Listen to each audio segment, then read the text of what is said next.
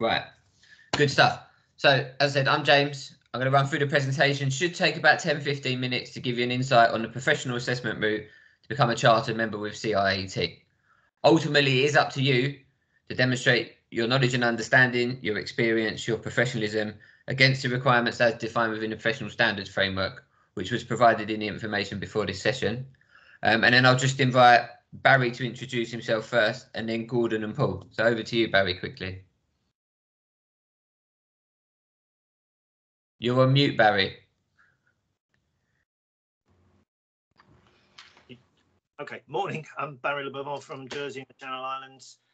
Been on council since 1989, past president of the Institute. I've also been involved in 2 universities as an external examiner, and I've been doing this job as a membership assessor for 8 or 9 years now. And we'll put some more beef to the bones after James' presentation. Hello, I'm Gordon Cole. I have my own practice here in Northampton. I've done a lot of work with CIAT over many, many years. I've run my practice as a chartered practice for 32 years and do a fair bit of work in academia as well. As Barry says, probably expand a bit more later. Okay, thanks Gordon and Barry. My name is Paul Laycock. I'm West Midlands region. I am an academic at the moment. I lead the area within Birmingham City University that looks after architectural technology and building surveying and possibly other subjects in the future. Barry was one of my external examiners actually. He kept me straight on my course for a number of years. Previous to being an academic, I was actually a director in a design organisation, and that's why I became qualified. And welcome to everybody today. Back to you, James. Thank you. So I'd like to envisage that most of the people in this room are either currently registered as an associate member or an affiliate, or have plans to apply and join as an associate member or an affiliate, because you do need to be registered at one of those 2 levels to submit an application for chartered membership. If you're not sure on your joining routes and your educational requirements and our processes to come in at the associate or affiliate level, then we can discuss that outside this session over email. But the plan is that anyone that says as an associate or an affiliate is just sitting at that holding level until they progress on and become a qualified professional as a chartered architectural technologist, who comes with a designation MCIAT. And then as of earlier this year, there's also a complementary class of membership, which is fellow membership, that would sit alongside your chartered status for those individuals that can demonstrate significant contribution to architectural technology and or excellence in architectural technology. So there are aspirational achievements for you to look to progress there onwards once you become a chartered member, but that's what we're going to focus on today.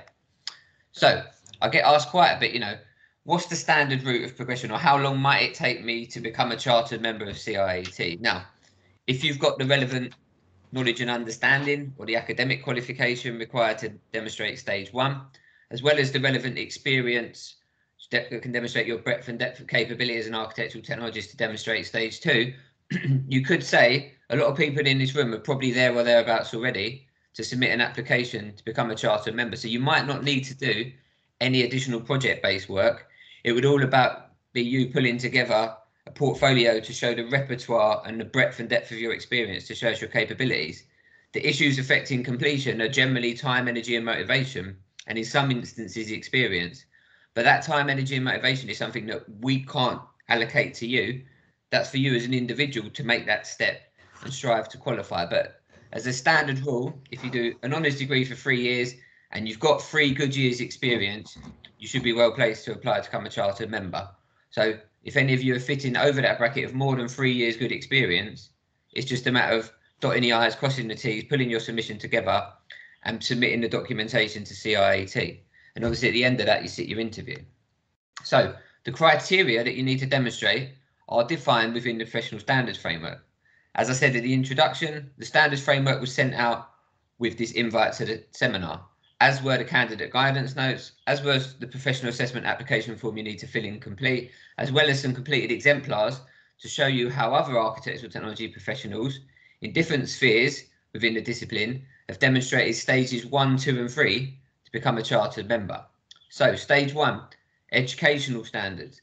That's an assessment of your knowledge and understanding of architectural technology. If you have a CIAT accredited honours or master's degree, you will be exempt from stage 1. You just write on the form exempt C certificate from X university, graduated in whichever year. You should have a good idea if you have a CIAT accredited qualification.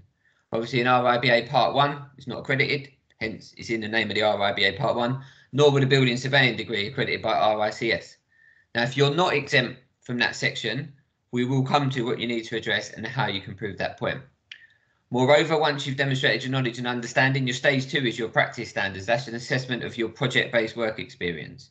And the 4 areas defined within the framework are showing your design capabilities, your management experience, the facets of practice you've been involved in, and your self-development aims and objectives. And again, we'll provide more detail on what could cover those 4 areas within stage 3 further on through your presentation. But everybody and anybody that wants to qualify must provide a practice-based portfolio to meet the standards as defined within the framework.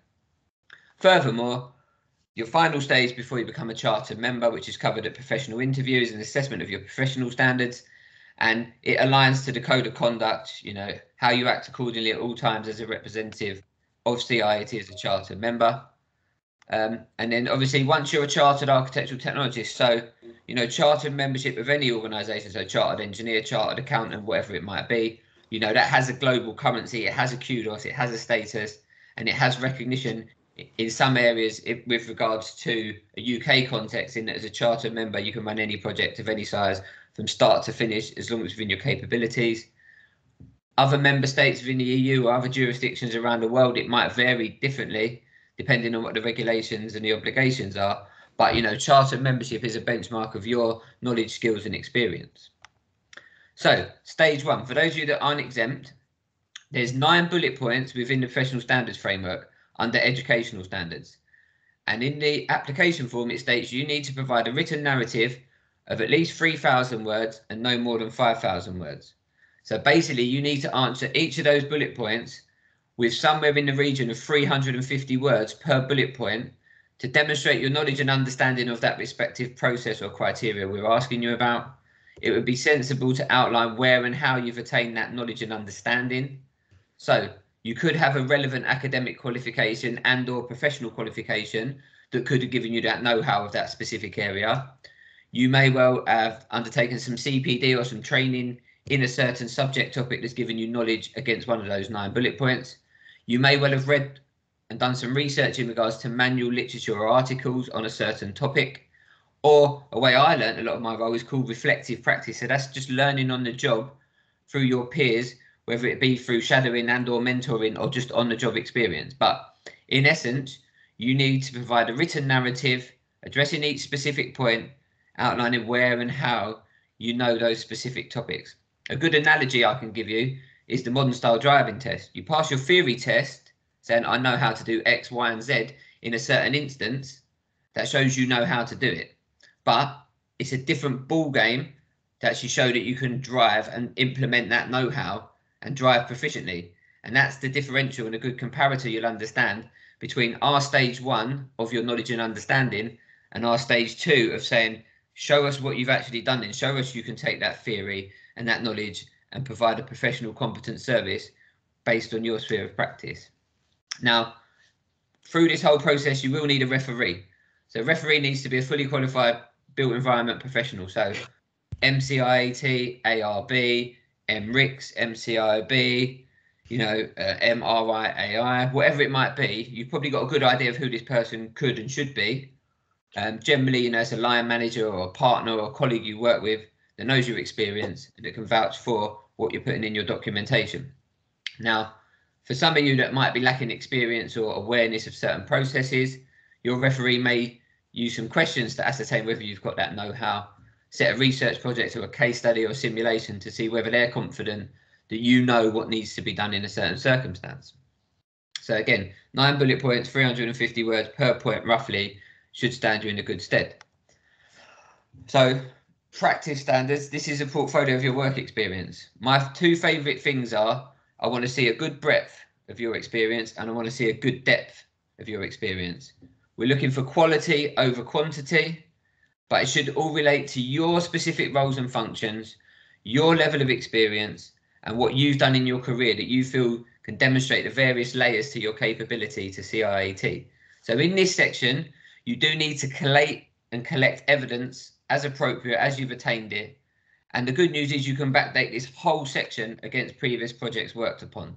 So this is where it reinforces what I said. Some of you have probably done all the project-based work you need. You just need to pull together your submission against the criteria within stage 2. So as I said, all of you will need to demonstrate your capabilities in designing, managing, practicing and developing self. And as you fill in each of those sections for stage 2, again, there's another word limit. Now you're probably looking towards the upper end. So we're looking at somewhere in the region of 2,000 words altogether. So 500 words per section, maybe a little bit more if you need it to add context, but we don't want 6,000 words or 10,000 words, because the idea is your succinct summary will then reference supporting appendices of evidence, and that appendices with evidence from projects will show your capability to practice as an architectural technology professional. But again, if you follow this basis, you should be in a good place and moving in the right direction. Name the project or projects you're going to use in that section. Explain and how it satisfies and demonstrates your experience. You know, be clear on your role within the process. Collaborative team working is the name of the game. So I did this, my team did this, and if it's a big project, the other teams and the other parts of the cog did all these processes, but my main role was this. That shows us your picture and your breadth and depth and your layers of experience. And ultimately, you need to start having an appendices of documentation to provide to us as necessary. And when we look at documentation and what might be provided, we'll come to that further on through. But in essence, if you fill in stage 1 and stage 2, you provide your narrative and any supporting evidence against the areas. You can then give that to your referee, who should be critiquing your work, because if they know you and they can't understand the points you're trying to make, we may well struggle from our side because we won't have met you. And then they will sign it off and say, yes, I'm happy that in my professional opinion, you've addressed the criteria. You can now submit that to CIAT. Now, what is the scope of an architectural technology professional? You know, we're all different. We've all got different experiences, and this process is about you painting your own picture and telling your own journey to CIAT. For those working on the project delivery process, a good benchmark is the RIBA plan of work. You know, it's generally known around the world, and it covers various stages. Now, if you're a job runner and you run projects from start to finish, covering the full scope of the plan of works, we would expect to see explanations and supporting evidence to show your experience across the range of functions that you say you're proficient to do. If you happen to specialize in a niche area, or you just get involved in RIBA work stages 4 and 5, that's fine. That will be the main crux of your submission. You just need to demonstrate you've got an awareness of all the other RIBA work stages and all the other professionals that are involved in that, and just be clear on, I come in at this stage of the project puzzle, and these are the pieces of the puzzle that I need to do in relation to my roles and functions at the time I'm applying to become a chartered member. So when we're looking at designing, managing, developing, what facets of practice you might have been involved in, your application could incorporate all of these, one of these, or a few of these. So if you're a specialist in historic building conservation, that's all you do. That will be the main strand to your submission. If you're a specialist in the BIM arena, that will be the main strand to your submission. But it might be the fact that you're a generalist and you do a little bit of all of these. So you'd bring in health and safety and CDM, you bring in project management, you might look at the sustainability aspects of a project, you might do a bit of building surveying. You know, it's your opportunity, it's your pick and mix. You can cherry pick anything and everything to add these layers for breadth and depth, showing your capability and your experience. The more layers you've got, the stronger your application is, because it shows your proficiency across a range of functions. If you want to drill down a bit further, you know, what building typologies or what type of projects could I bring into my submission? If you solely work for a practice that focuses in the residential market, that's fine. That will be the focus of your submission. However, if you happen to work for a larger organisation or practice and they specialise in one sector or a few of these sectors, the more different types of building projects you can bring in, the stronger your application, because they'll have different client requirements, different project delivery processes, different contracts, you know, different legal and statutory obligations for each stage of the process. So it's up to you to bring that blend in and pull that together within your submission. But again, these should give you a steer on the types of projects you can work on and bring into your submission. Now, as I said, once you filled it in, once you're happy, your referee's happy, you can then submit that to CIAT. So everything's being done remote at the moment. So it's £350 to submit your professional assessment. And ideally, we'd like it via Dropbox, WeTransfer, OneDrives, Google Drives, whatever electronic submission format you have.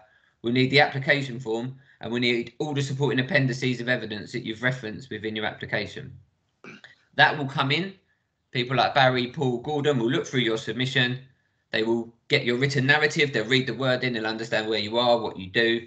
They'll look at what you've explained you're proficient and got experience in. Then they'll look at the supporting documents, say, right, has he provided evidence where he says he's a job runner or he's a specialist consultant on BIM?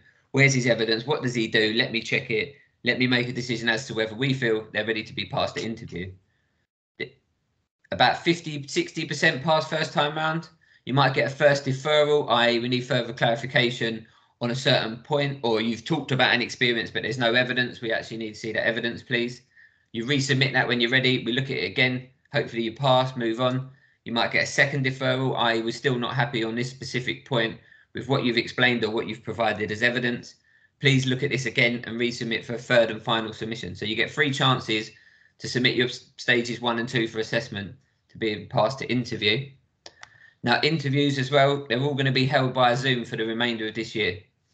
Come 2022, we'll review, and like most people, a bit like working from home, we'll probably have a blend of both face-to-face, regional interviews and Zoom interviews. But, you know, from today to being qualified, quickest you're probably looking is 4 to 6 weeks, subject to you doing that time, energy and motivation and filling in the application. But Zoom interviews can be held every week if there's enough demand. You know, Paul's actually doing an interview board today and he's joined us on his lunch break. So what will the interview cover? So the interview is going to be based around the information in your application. It will relate to your background, your experience, your knowledge and understanding and awareness of the project delivery process, your experience, your professionalism. So the recurring theme there is you. It's an interview about you. And the word interview, yep, sort of makes people a little bit nervous sometimes, but really just treat it as a professional discussion with your peers, because there'll be 2 chartered architectural technologists. They won't see your portfolio. They'll see your written form. They'll see the report form that the panel has given to them, should they like them to steer the discussion down a certain way. There are no trick questions. There is no set list of questions. It will all be based around your application. It lasts for 45 minutes. You get the result on the day. You just leave for 10–15 minutes. We bring you back in and we convey the result. The pass rate at the moment is 90% for interview, because if you're not strong enough, you're getting a first deferral, you're getting a second deferral, you're asking for more evidence or more explanation of your experience before you get to that point. If you get referred, we'll give you verbal feedback on the day what came across as deficient, and then we'll formalise that in writing within 10 working days. And then after 3 months, you can reapply once you're confident in your competence and experience to address the referral points we highlighted, and you have a 30-minute interview honing in on those areas. Now, if you want to find out a bit more about the qualifying process, then you can check out our YouTube channel as well to see some previous workshops akin to this, information on fellow membership, and an interview film from people that have recently been through the process. Obviously, I'm here to help you as much as I can. I can't comment as to whether your supporting evidence is technically proficient, because I'm not an architectural technology professional. I have seen hundreds, if not thousands, of professional assessment application forms. So if you've got to the point where you filled in the form, your referee's happy, you're happy, then by all means you can pop me over your final draft and say, James, just wouldn't mind if you could give this a quick once over. Let me know that if it came to you or your team, you would actually sign this off and send it off to the panel for assessment. Because sometimes we get them and they haven't addressed the word limit, they haven't addressed the standards framework. It's not given the process the due respect it deserves. Sometimes we won't even give it to the panel. We'll go back to the applicant and say, I'm sorry, the evidence is not referenced, or you've given us just one massive document with 800 pages of documentation. You need to break it down into each individual appendices so the panel can make a judgment in a professional manner and in a fair manner. But that's pretty much all I've got to say. I'm going to invite Barry to come in next, and then Gordon, and then Paul, and then after that we'll just open it up to the floor to answer any questions you've got. And also, if you've got any questions, you can just put them in the chat box and we can come to them as we go through. Right, thanks, James. Section C is the important part for us, because in section C at the top of that, we need, if you're actually giving us a diarisation of your career. and what you actually do. So if you put everything you do on a daily event in bullet points, we expect to see evidence to cover that.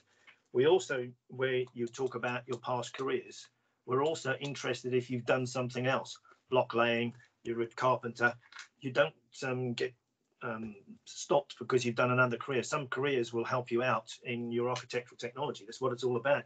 You know how to build. When you become a member, you're supposed to know how to build it as well as design it. Anyway, this is not an exam. You can actually talk to colleagues about what you're putting down as your evidence. If there are other staff members that are doing their portfolio, talk to each other. We're not going to penalise you for that. There's no time limit. So once you've started, and if you did get a deferral at this stage, you don't have to get it back in a week. You can be months' time. It's entirely up to you. We all appreciate how busy you are. The one thing we're not interested in is thousands and thousands of drawings. You do more than that. You correspond with people. You prepare other documents, specifications. We need to see evidence of that. I looked at an evidence yesterday, and it was purely all drawings. It doesn't tell us about what you do. So we want correspondence with your clients, your engineers, people like that. We're not really interested in photographs. They don't prove anything to us that that it's your involvement. Sorry, lights out. Evidence used in covering the education can be used in other sections. So it's not as if you've got to provide certain evidence in one section and then you can't use it again in another, a second section. When it comes to interview and this job, it's all about being confident in yourself. It's only you that can blow your own trumpet. So at interview, it's all about your character. That's what they want to see, and your confidence in yourself. Also, we understand you're not involved in all parts of a project.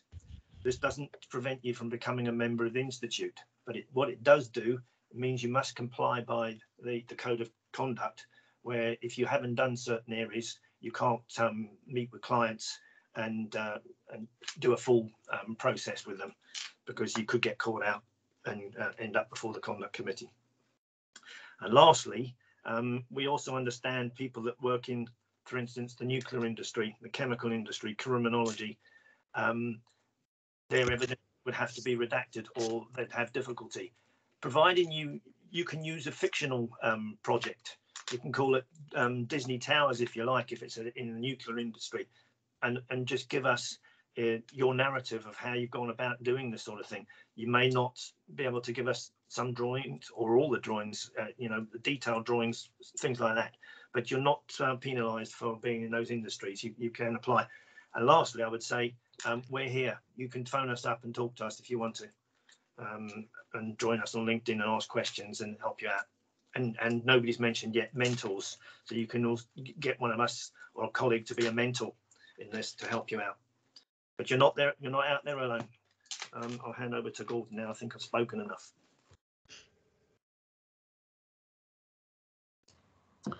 Good afternoon, everybody. I think Barry's touched on most things that I think you need to take on board. Some of the stuff might be best just to reiterate bits of James's and bits of Barry's. So your submission is actually looked at by other professionals. So the people in your interview will not have seen any of that work that you so diligently put together and submitted. They've looked at that, assessed it, probably looked at it more than once. If Barry's the same as me, I look at them 2 or 3 times, especially if they're not put together very easily to navigate your way around. So try and think of the people who are looking at that work. And then if it's successful and they put you forward for an interview, the interview, as again both Barry and James said, is fairly informal. It is an interview, and quite clearly it's important to you. Even at my age, I can remember the day I had my interview, and it was some time ago now, and I can remember it distinctly. It's engraved on my brain. So I know you'll be nervous. Perhaps the Zoom or Teams interviews are not quite so bad, maybe, I'm not sure. But it is nice to get to know you face to face, which, from what James says, will be next year. If you don't know the answer to some of the questions that people are asking you at interview, just hands up and admit that's an area of architecture that I don't deal with. We would rather you do that than try to waffle your way through. We're sort of hard, grizzled old technologists, so we've been doing it so long we'll probably see through that. There won't be any trick questions, as everybody says. You will be put at your ease, and it takes about 45 minutes. We're not looking at your technical skills. We won't ask you where to put a DPC in a wall or anything like that. So don't worry about that. I think it's perhaps best if you if we go back to Paul, who might add some more bits on academia, and then perhaps back to James and get some questions for those attending, I guess. Okay, thanks both. Excellent points. Certainly reinforce all of that.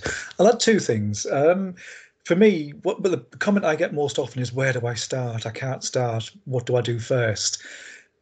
Barry mentioned section C. I would say go back to section C. That's your current job description. Just list out what you do. So start there. This is what I do on a day-to-day basis, a week-to-week basis, on a typical contract, wherever that might be. Then use that to start to allocate those different areas into the sections, expand, narrate, and add the evidence. And very quickly, you'll certainly have a first draft of your application. That falls into the next point. Use mentors, use colleagues, use existing members. Get in contact with your local region and speak to your aspiration group. A recent addition to the local regions and centres, the aspiration group specifically is set up to address the people in your situation, sort of graduates, people coming to membership, and brand new members. So you're surrounded by people who are going through and have just gone through the exact same process you're involved in. Make use of them. And also get it proofread as well. We read far too many with glaring spelling mistakes, and the English just doesn't quite hang together. So it needs to be easy for us to read, easy for us to assess. I'll leave it there. Hand back to James. Yeah, I just think at that point, I'm going to open it up to the floor, really.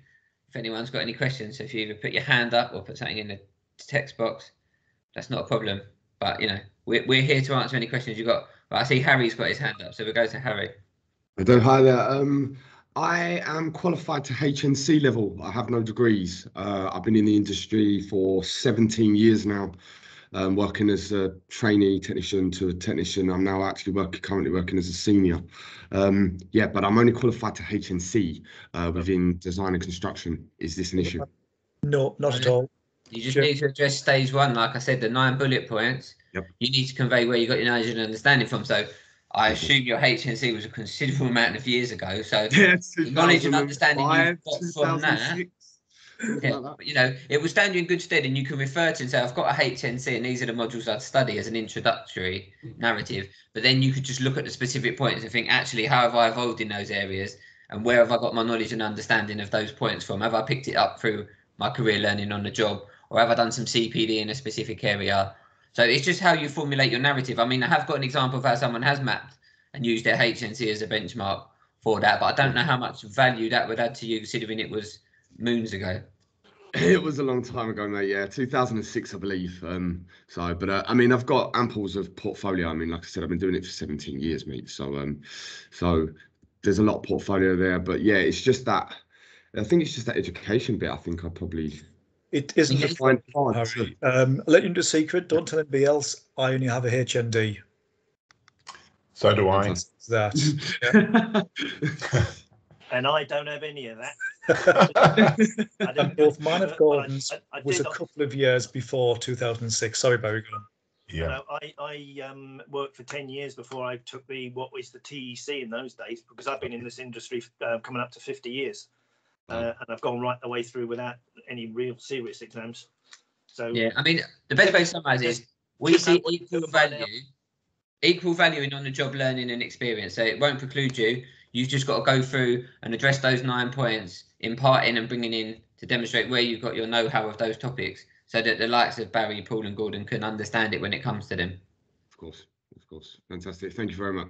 Cheers. I'll just go to Ross next. Hi, how's it going? I think Harry answered my my first question there anyway. Okay, just about education standards. Okay, so I'll skip that bit. My next one was you said don't like have lots and lots of drawings with the submission. Okay, and that's fair enough. You mentioned you could you could use a specification, but some of my specifications are 400 pages. You don't want a 400-page specification document. No. Many people do put it forward. Fortunately, we don't read it. We just want to see you're actually producing something. Okay. Like that. Okay. So would it if we took a section out of a specification? Yeah, that's fine. Yeah. Okay. And similarly, even then, Ross, you may want to annotate the specification to point to exactly what you did or to make a particular point. Yeah. Okay. The same with any other evidence. That could be a drawing as well. Okay, and then I guess like a finisher schedule, a sanitary ware schedule, all that kind of stuff. Just to get away from drawings. I know you want to see some drawings, but to show like specification, schedules, drawings, meeting minutes. We chair meeting minutes, meetings, all that kind of stuff. Okay. Yeah. Okay. Basically, the full gambit of what you might do day to day. Yeah. You cherry pick the things out to show that breadth and depth and the layers of what you actually do. That's what we want to see. So it's almost, you can pick a mix, whatever you want to put in, whatever you want to justify, whatever you want to explain. You're the artist. You paint the picture. You tell us the story. You give us the snippets of documentation to show us your roles and responsibilities. That should enable us to get a good snapshot of you and make an informed judgment, as long as there's evidence to back up statements. Yeah, I think we had these questions last time. People were saying how many projects, and we vary between 3 projects, 1 project maybe, or 5, but not hundreds. Yes. We do need to see minutes, all about communication. So we do need to see perhaps an agenda you've drawn up, perhaps the minutes of the meeting. What about when you go on site? Some people use an iPad to do snagging. Some people just mark up a drawing with felt tip pen. That's all great. of those. Yeah, site inspections. Yeah. What about survey? You know, if you do a survey, scan a survey and put a couple of surveys in there just to show that you really do survey. If you do, you don't have to. And don't redraw that survey. Sketches as well. Yeah. I have some hand sketches that I'm going to use. Yeah, don't draw them again. Just send the scrappy ones that have got raindrops on them and all that sort of thing. Yeah, exactly. Yeah. Coffee everything. Sorry? Yeah. I mean, it's contract administration documents, it's presenting proposals to clients, it's planning applications, it's the full gambit. All of this, all of you are going, oh, yeah, done that. Yes. You need to start putting it together in a professional submission to show us those layers to the things you do and you've done. Yeah, you could put a little paper trail in, like maybe a planning application that had a couple of issues that you had to resolve and amend drawings, or building regs that you completely forgot to put foundation depth or something in, and you had to sort that out. Conflict of interest is some term that you'll hear a lot, and if you've got one of those, if you're calling from Ireland, you've probably got some builders that are a bit bolshy when you're on site, bricklayers and stuff. So how do you resolve those problems when they're screaming at you? Perhaps you just got to be calm, collected, which I'm sure you are, and then you just wander back to the office and say, I'll get back to you. That's some site agent ringing me. That is probably. Sorry about that. Right. Anybody else got any comments? Is that all right, Ross? Thank you. That's great. Thank you. Lewis, or did we cover your one? Good afternoon, guys. Thanks for the presentation. It was very informative. I'm sort of in the same boat as Harry, but I think he sort of answered my question, just sort of addressing the 9 bullet points. It's just for if I'm in Scotland, what do I join as an associate or an affiliate with the level 4 English qualification? Basically, if you've got a Scottish HN qualification, that's fine for associate, as long as you're not offering private services to clients through your own practice, or even if it's part-time, full-time, friends or family. The code's quite clear. You can offer services, but you have to comply with our registration requirements and advise the institute, and we'll tell you what we need from you, such as PI, etc., etc. So that stands for everybody. If you're offering private services, ad hoc, paid, unpaid, friends, family, that's a service. You need to register with the institute. You need to get PI, etc., etc. Perfect. Thank you. Jamal, I know you're waiting, and we'll come back to Harry. Oh, yes, thank you. Good afternoon, James, and everyone here. Basically, I don't have an architectural technology degree, but I have architectural engineering degree. That's my first degree. And then I have my master in architectural design. And also I have a PhD in architectural technology from Dumont University. The thing is, I don't have that much really experience in practice in architecture technology. I started my first job as an architectural assistant for 3 years. Then I joined academia. I have some experience teaching architectural technology at De Montfort University for 3.5 years. That's an architectural technology program. And then I was teaching about 1.5 years at Heriot University as assistant professor in architectural engineering. But as I said, I don't have really that much of experience in architectural technology. Even the projects that I was involved in is more architectural drawings rather than technical drawings. But I've just started a new job in the company, a construction company here in Scotland. It's interesting. So it's we have about 13 retrofitting projects, shallow and deep retrofitting projects. So probably that somehow related to architecture technology field. So we do install insulation and all these things, even vapor membranes. This is first question is so the experience that I have is not really probably the technical or that much of technical details or drawings. So probably my question is how my qualification is related to architecture technology, or would it be really sufficient to be qualified as a BIMBAR? Well, basically, so in section B, there is a progression mechanism. So you can be a design progression mechanism, you can be a specialist, you can be an academic, you can be a researcher, you can be an other if you're a particular specialist. So this whole process is designed to be flexible and fluid for you to paint your own picture related to your journey in architectural technology. So you've had a journey in architectural technology, and your outputs are just as valuable as anyone else in this room with regards to building and putting back into the profession and the discipline and raising the profile. But what you need to do is you need to pitch it clearly so that the likes of Paul, Barry and Gordon, when they read through your submission, they understand your roles and functions, your responsibilities, and they see clear evidence of your outputs in that specialist stream of academic and research of architectural technology within the industry.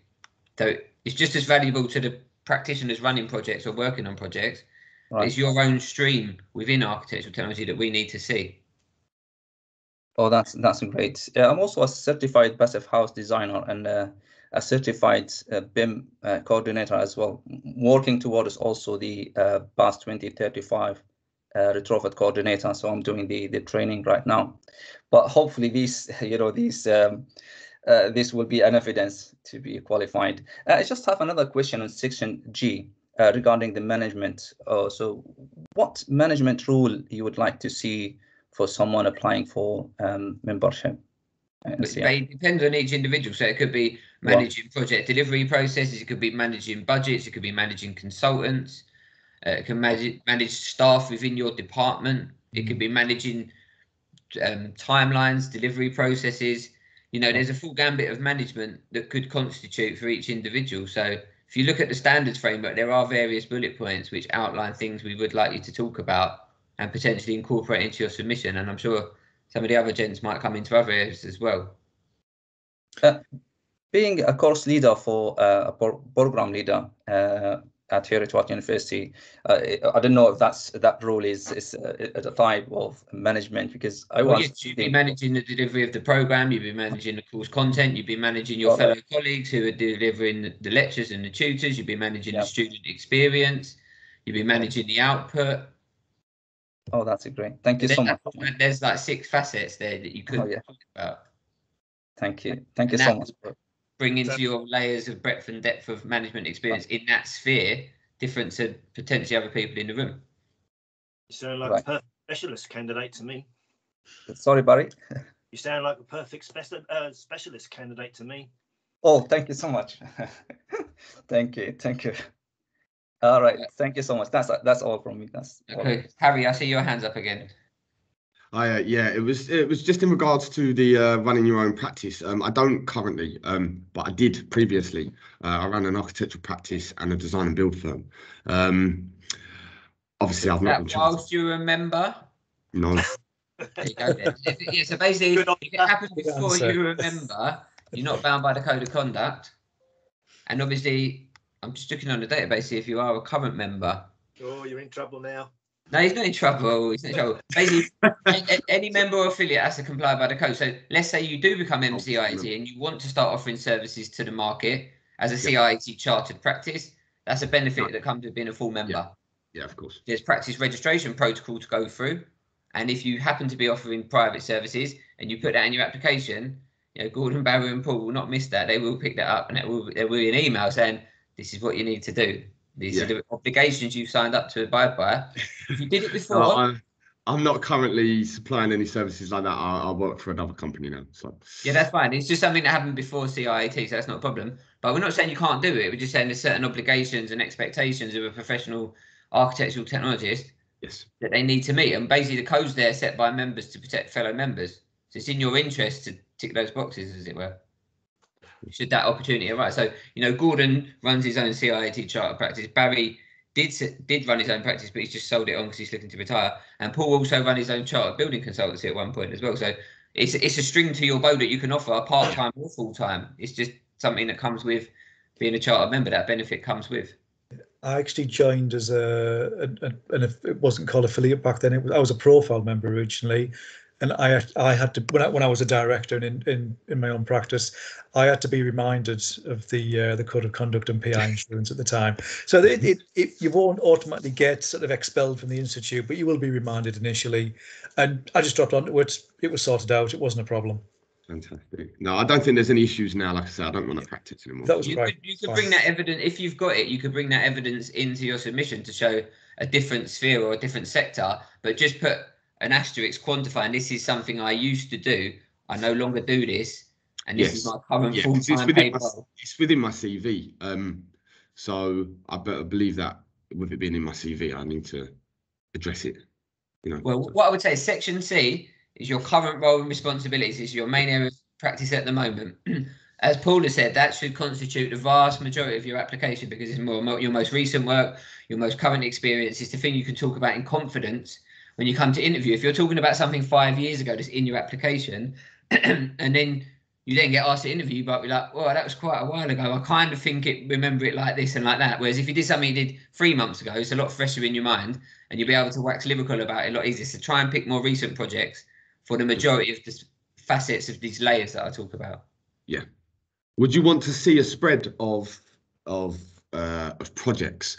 I mean, I work at the moment within residential, retail, and industrial. So yes, I think that's a good idea. Yeah, so maybe want to see something along those lines would be great. Broad base of what you do, examples from each of those. Not an example for everything from each area, but allow the areas to cover your examples. Yes. So a good spread of your experience. Fantastic. That's brilliant. That's all the questions for me. Thank you. Cheers. James, I'm going to nip out now. That's okay. Yeah, well, thank you. I'll let you crack on with other institute work. Interviewing. Okay. Good luck, everybody. Look at me on LinkedIn. If you need any advice, I'm on there. Just message me. Okay. Take care. Definitely. If I was one of you in this room, I'd be linking with Gordon, Barry and Paul. And if I haven't got a referee or mentor, I might be saying, any chance you can help me out? Because I know you know the system and you can steer me quite well. Thank you very much. Absolutely. They can only say yes or no, can't they? Absolutely. Sorry, gents. Yeah. I always do that. Bye. Barry, can I just ask your second name, please? Do you want to spell it in the chat box, Barry? I'll spell it for you, all right? That'd be fantastic. Thank you. L-E. I'll put it in the chat box, Barry. It's fine. Right. Any other questions, anybody? What, can I just add one thing to these guys? Any of those that are just university graduates, you're going to need a good 2 to 3 years experience under your belt before you apply. I don't think you'd have enough experience in just doing it after a couple of years. No, I totally agree. And it does seem to be a trend where people are contacting me maybe 1 or 2 years out of uni, and it's too soon. You haven't got any experience really. Sometimes if you've done a degree part-time, that's probably an exemption because you've probably been working with somebody for 4 or 5 years. So that might be an exemption. Yeah, but be a bit careful. It is difficult. And I've interviewed people who've only been qualified 2 or 3 years and they've been fine. But depends where you work. I think 2 years is the quickest I've ever seen anyone do it. That's because they had a good employer, a smaller practice, and they got good exposure quite early on. So they were doing a bit of everything and anything. So I think you're probably looking 3 years plus, as I said at the start of my presentation, to really be somewhere where you think you're there or thereabouts. Some of you, 10, 15, 20 years in industry, you've done it all, really. You've done all the hard work. It's that time, energy, and motivation to put it down in writing in a structured professional format that someone that's never met you can take a snapshot of you and where you are. But all the hard work's done. It's all there. It's all in the project files. You've just got to pull it together, dot the I's, cross the T's, and send it through to us. And we still get applications from people in their 60s and 70s want to join. We do. Yeah, I interviewed somebody very briefly, and he was a technician, I suppose he called himself. He was 65 something. His partner was RIBA, and his partner died. There are 2 people in the practice, so he couldn't really carry on. So he was only lacking in a few areas. You young people who whiz on everything like CPDs and stuff, he wasn't particularly. But with a bit of help, he was fine in the end. So yes, it's all different people we do meet. It's nice to see a mixture of what you do as well, a real good broad band of different elements of a project that you're working on, just to show the rounded character that we're trying to interview. I think just to add to the one that Jamal was mentioning, we've got guys who are, well, he's a doctor in fire strategy, very high up.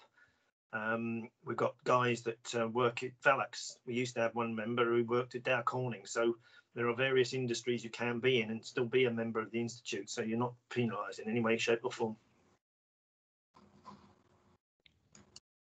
Good stuff. So I'm going to propose to bring this session to a close if people have no further questions. Obviously, as I said, reach out to us, ask for help. If you're not sure, ask a question. We will do our best to get you an answer. If I can't get an answer, Barry Gordon or Paul or any of their other fellow colleagues can probably give you a steer or a clarification. Don't be afraid to reach out. We want to help you on that journey. And for some of you, I should await your completed application in about 2 to 3 weeks, potentially.